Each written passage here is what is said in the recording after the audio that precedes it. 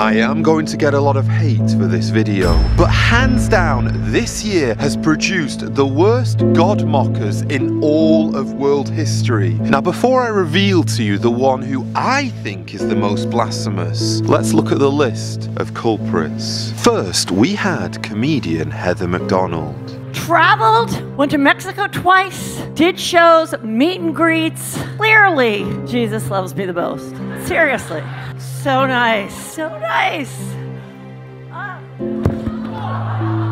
Everyone was shocked by what happened to Heather McDonald, but I do believe the footage that I'm going to show you is even more shocking. Then we had the baby who made a mockery of Jesus' death on the cross, and not long after, Beyonce followed, mimicking the 4 horsemen in Revelation. Kendrick Lamar offended Christians all around the world when he turned up to Glastonbury wearing a diamond-encrusted crown of thorns, pretending to be the Messiah. Speaking of crowns, I do believe if there was a crown for the worst blasphemer of all of 2022, it would go to this man. It would go to Yosef Abramovich. What he did on Mount Sinai is unthinkable. Watch this video and tremble. We take these green commandments, we look down to Sharm el-Sheikh, and we're not satisfied. Whoa. Yosef, who's been named by CNN as the greatest green pioneer of our generation, Yosef took it upon himself to rewrite the 10 Commandments. 10 Commandments that all relate to the environment. Things like, do not steal the future, let's ensure that this world we live in is clean. Things like, do not bear false witness, politicians, tell the truth about what's happening around the world with pollution. Also, honor Mother Earth. But perhaps worst of all for me is where they've stolen the Sabbath. They say honor the Sabbath, and on this day, once a week on the Sabbath, they are going to try and lower the world's emissions by 30%. And then on Yom Kippur, that sacred day which I made a whole video about, on Yom Kippur, the Day of Atonement, they have stolen it, they've ripped it off for themselves as a day where they will say no one will move, 0 emissions around the world. Now personally, I find that not only blasphemous, but incredibly arrogant. Now, please don't misunderstand me. Of course we want to look after God's creation. Of course we want to look after this beautiful world that the Lord has made. We don't want to pollute. We don't want to drop litter. But never forget this. The world will not end because of an increased amount of greenhouse gases on the planet. The world will not end because sea levels are beginning to rise. The world will not even end because some wicked world leader decides to press a big red button. No, the world will end when Jesus comes again. And on that day, I need to ask you, are you ready for this? We're preparing, we're worrying about all these different things around the world, but are you ready for that great day, the day of judgment when the Son of Man will come again on the clouds? Let's answer the obvious question here. Why is this so offensive? Why is this such a big deal to us as Christians when this man, Yosef Abramovich, thought it was a good idea to erase the 10 Commandments, to rewrite them, to perform a ceremony on Mount Sinai and smash them all in the name of the environment? Why has this upset us so greatly? Well, it's because the Word of God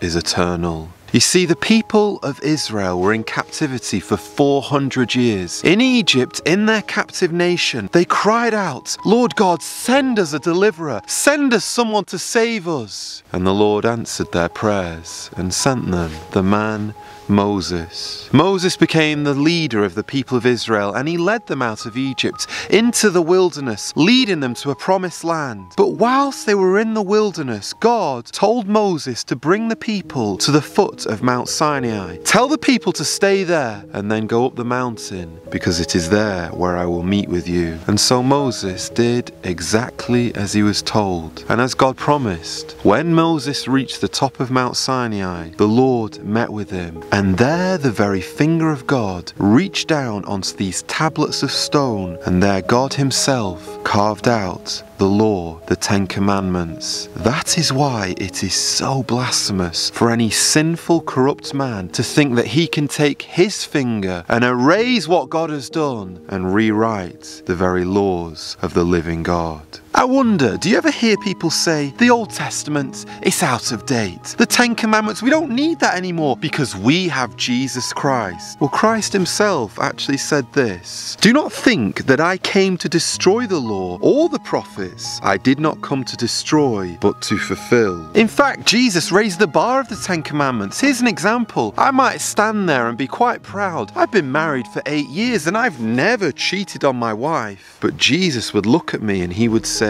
have you ever looked at another woman with unclean eyes? Have you ever looked at another woman and had impure thoughts? And if I'm honest, I'd have to say, yes, Lord, I have. Or Jesus would say, you have committed adultery in your heart. Yes, you may not have done the physical act, but I am judging you by your mind and by your heart. What goes through your mind as I tell you that God's standard is so high? You might say to me, Joe, yes, I'm no criminal. Okay, yes, I've gossiped a little bit. Yes, at times my eyes have wandered. But come on, I'm not like a criminal. I'm not like one of those guys you see in a jail sentence or on the news. Surely God will let me into heaven. Well, you try telling that to a sea captain. You try telling a sea captain who has a large big boat that there's just one tiny little hole in his sea vessel. That captain will say, even one hole will bring this very large vessel down to the bottom of the ocean, and just one sin is enough to sink you and I, to sink this ship, and to condemn us to hell for all of eternity. We might think that actually, yes, we're okay, we're good, decent, upstanding people. But when we hold the Ten Commandments, when we hold the laws of God against ourselves, that mirror shows us that actually we're very sinful. Why is that? Because the law was our tutor to bring us to Christ that we might be justified by faith. Now, please pay close attention to me. The law, the Ten Commandments, were never made to save anyone. The Ten Commandments were never created to give a man or woman salvation. No, they were made to show the world that God has an eternal measure for right and wrong. And through the law, through the Ten Commandments, the Holy Spirit reveals to us our sinfulness and our desperate need for the Lord Jesus Christ. The law is a little bit like a map showing the road to heaven. But remember, it is only a map. It is not the road itself. The law shows us that we are liars. We're blasphemers. We have adulterous hearts. We're wicked. We're cruel. We're unkind. We're selfish. We're liars. We're jealous. The law shows us our true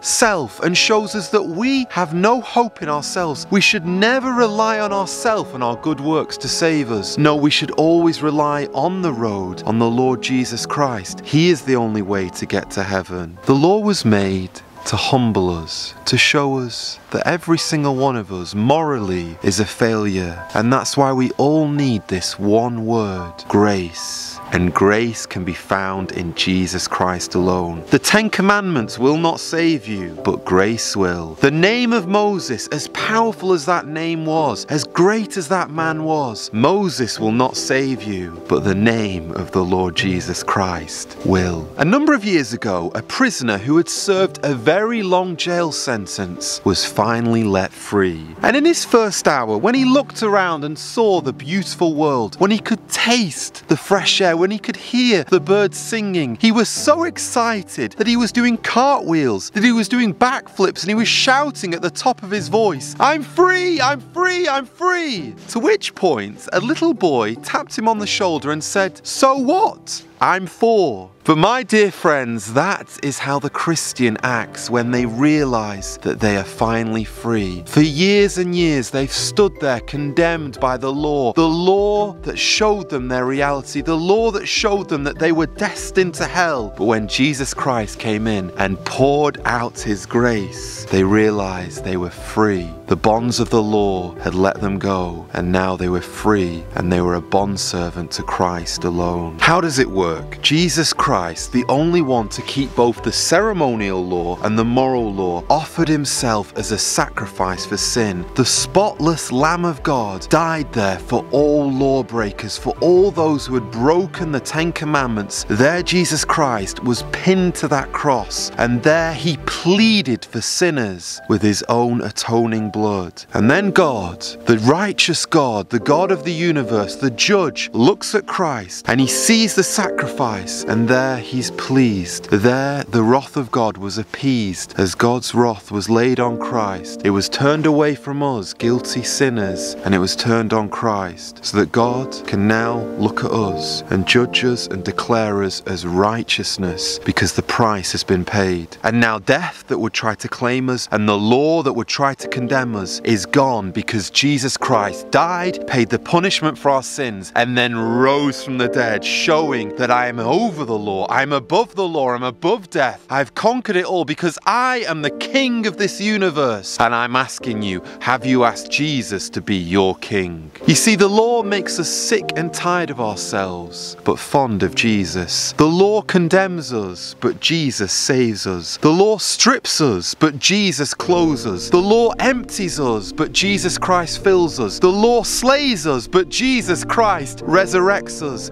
And that is why none of us should despise the law, because it shows us how much we need Jesus. Can I tell you a secret? That is why I am so grateful to be a Christian. All the other religions of the world say, do this, do that, keep this rule, keep that regulation, clean yourself up, and then you will earn yourself a place in heaven. Perhaps. But Christianity says, no, do nothing. Just fall at the feet of the Lord Jesus Christ, and he'll forgive you, and he'll save you. And if you understand nothing that I've said in this video, please think on this. What must a man, what must a woman do to be saved? Believe in the Lord Jesus Christ, and thou shalt be saved. It's really that simple, that even a small child can understand it. Just believe in him. Just believe in Christ Jesus, and all the work, all the legwork, all the price that has been paid has already been done. It is finished, because Christ died for sinners, and all you have to do is come and receive that gift. Okay, if you think you're a Christian but you're still not sure, here's a video that will give you 3 signs that you're going to heaven.